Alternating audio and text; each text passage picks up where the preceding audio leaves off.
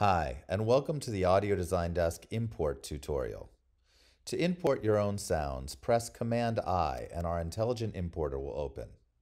In this window, you can select Add Files, or you can drag files directly into the importer from your desktop or from anywhere on your hard drive.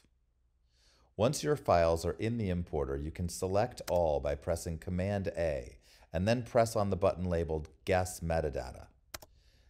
The importer looks at whatever metadata exists within your audio files, including name and folder structure. In this case, all the importer has to guess from is the name of the file. The importer will do an even better job at guessing if you organize your files into folders on your hard drive with category names, such as sound effects, sound design, footsteps, Foley, and music. You can see that Audio Design Desk has placed about 75% of the sonic intelligence based on these file names. Let's take a look. With this one, you can hear that a car is driving by. But because the only information Audio Design Desk has to go from is the file name car5, it knows it's a sound effect and transportation. But you'll need to manually change the subtype by clicking on the subtype field and finding drive-by car. The importer can also guess where to place the sync marker by pressing the Guess Sync button. You can also select all by pressing Command-A and ask Audio Design Desk to guess all the sync markers at once. Let's see how it did here. Good. Good. You can go through and manually place all of the metadata that the importer didn't guess for you.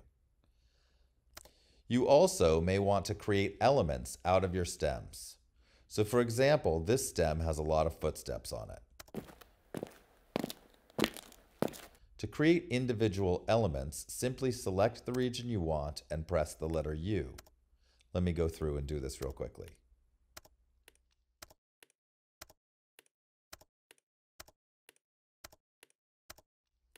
Once you've created your elements and you're ready to import your sounds, simply press Import to Library.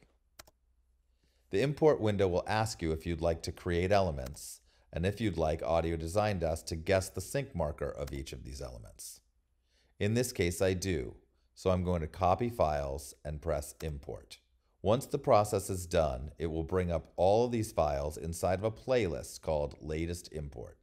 You can open the sounds in the audio editor to see where Audio Design Desk guessed the sync marker. This way you can easily assign all of your imported sounds to a trigger by selecting the elements you like and dragging them into that trigger. Now these footsteps are assigned to number 1 on your QWERTY keyboard. We'll play the video and perform these footsteps by pressing the number 1. Let's listen back.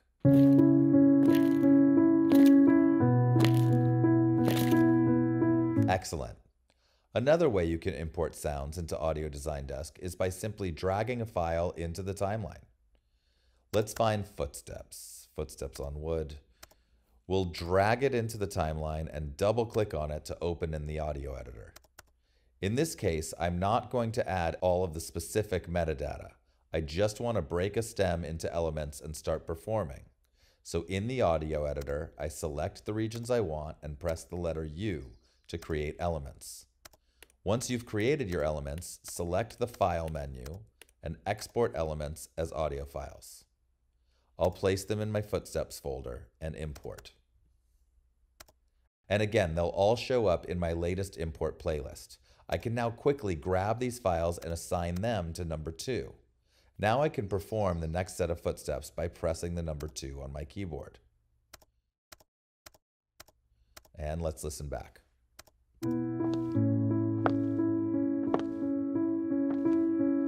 As a reminder, I can easily replace the footsteps on concrete I imported first with the footsteps on wood that I just imported by simply selecting the footsteps on wood and pressing Shift Return. Now, let's listen from the beginning.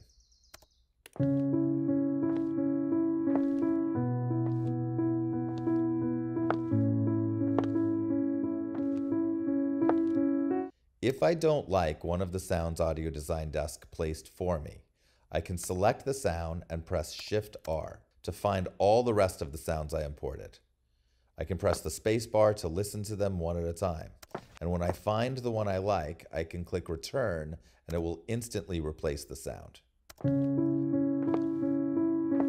If I want to give the sound sonic intelligence later, I can simply select the sounds, right-click on them, and select Edit Metadata. In the importer, if I select all and change the metadata settings, it will apply the settings to all of the sounds selected. The importer guessed footstep, element, wood, so all I need to do is add the subtype, so I'll add sneaker and press Save Changes.